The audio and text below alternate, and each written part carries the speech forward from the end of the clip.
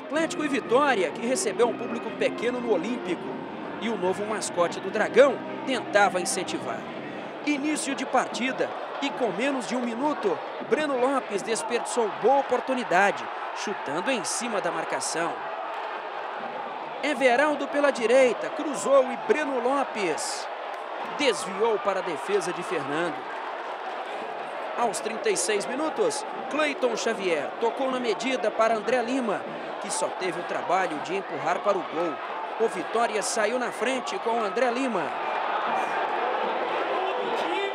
Nos acréscimos do primeiro tempo, David acertou a trave, quase marcando o segundo para os baianos. Ao apito final da primeira etapa, a galera não poupou Doriva, que colocou Walter em campo para o segundo tempo. E ele deu o primeiro chute com perigo, mostrando estar a fim de jogo. Bruno Pacheco cobrou escanteio, Everaldo desviou e Andrigo empatou a partida. Mais um gol de Andrigo no Brasileirão, tudo igual 1-1.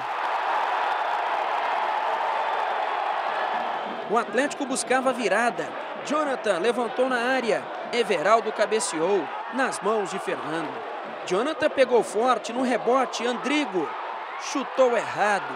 Eram 3 atleticanos e não aproveitaram. Walter na cavadinha para Roger Carvalho. Cabeçada firme, a bola tocou na trave.